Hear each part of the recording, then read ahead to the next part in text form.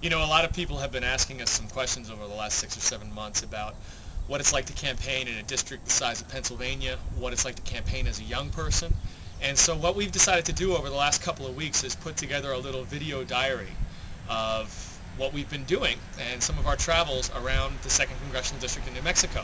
So in the last couple of weeks we've been to Roswell and Carlsbad and Tularosa and Socorro and Valencia County and Albuquerque and the very large array. And we just like to kind of show you what we've been up to, what it's like to drive to all these places, what kind of experiences we've had in the car and talking with people. And we hope you enjoy it, and hope you all are having a great time. That is the beginning of the Great Plains. We have just come down from the Sacramento Mountains, and you will see no more mountains from here to Arkansas. A lot of dairy country out there, a lot of ranching country. And you go far enough over and you get to oil country. Call it Little Texas. We'll get to Roswell in about 20 minutes, and past that is Clovis and Hobbs and Texas. You're running for office because you care about the things that makes life better for people in your communities. And I really, really care about health care. I went without health care insurance for 9 months after I got back from the East Coast. Burning at the top of the stacks there. Artesia relies on the oil for their industry, for their jobs. Oh, and for the construction on the roads. We had a good meeting today.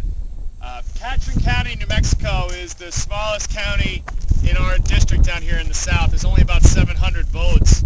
And they're actually the only county that didn't vote for Governor Richardson. It's very Republican. But you know what? It's still real important that we make the effort to get out to every county in the district we're running in. And even Catron County, if you look around, there's not much here. It's mostly ranching and mountains. And it's elk hunting. You know, it's still important to come out and listen to what people have to say and show people where you're at. So this is where we're at.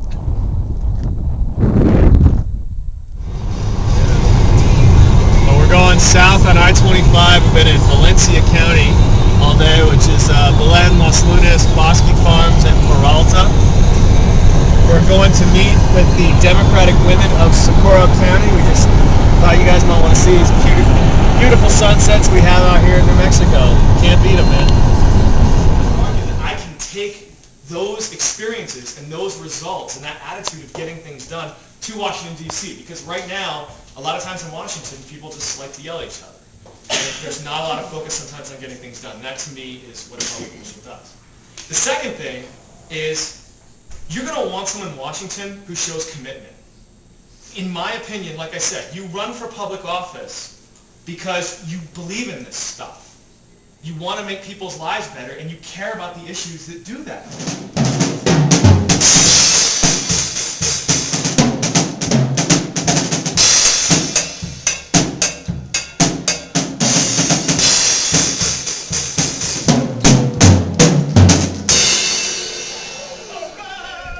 You know, when most people looked at this part of New Mexico, all they saw was a bunch of kind of empty plains between a bunch of mountains. But a few people decided, hey, this is the perfect geography. It's very high altitude. There's a lot of space to build the Very Large Array, which is the world's largest radio telescope.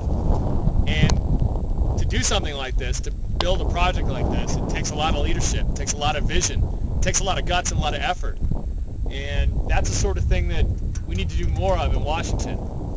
Scientific research is what's going to allow us basically to beat global warming and allow us to expand our horizons as people. And we need leaders up there that are willing to have some vision for the future of not just the district, not just the state, but of the world. And that's what we're trying to do, going to Washington. Well, if you can see Bill there, he's about 6 feet tall. And there he is standing in front of just one of the 29, I think, or 27 telescopes here. They're pretty big. Did you catch that? I said, I'm sorry, I'm not as pretty as Jodie Foster. And as you can see, we've kind of got up in the mountains and we got good forest up here. The trees will get a little higher about 20 more minutes up the road, but this is actually the Mescalero Apache Indian Reservation. So we'll be going over these mountains, coming back down the other side to get to Roswell. I just want to say that this place over here, this Cover Up Cafe, their whole shtick is they look like a 1947 Army base, right? And if you go inside, it's all like pictures from the 40s and big band music.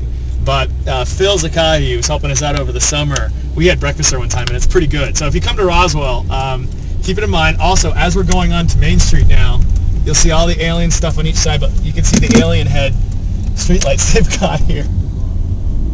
It's pretty cool. And they've done a nice job with their Main Street downtown. It actually looks pretty nice. We have a real chance this year to change all of New Mexico from a majority red to a majority blue, and that is a big, big deal. And I'd really like a chance to be part of it. Anyways, this is probably going to be the end of our diary for a while. So I guess good night, and hope y'all are doing well.